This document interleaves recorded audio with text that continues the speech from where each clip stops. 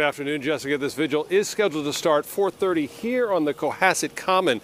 Now, it's being organized by 3 churches that actually surround this common, and it's being described as an interfaith vigil. Now, this vigil is surrounding the disappearance of 39-year-old Anna Walsh. She has not been seen in town since New Year's Day. Her husband, Brian, remains held on high bail after being charged with misleading police in an investigation.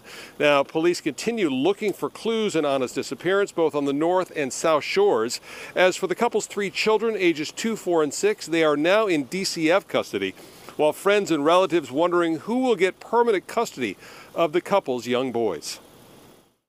I get emotional when I think 3 kids who went through such a drama, they don't know where the mother, where the father, and they would be separated. They don't even have each other. This is unfortunately going to be something that they live with for the rest of their lives, despite the outcome of this investigation.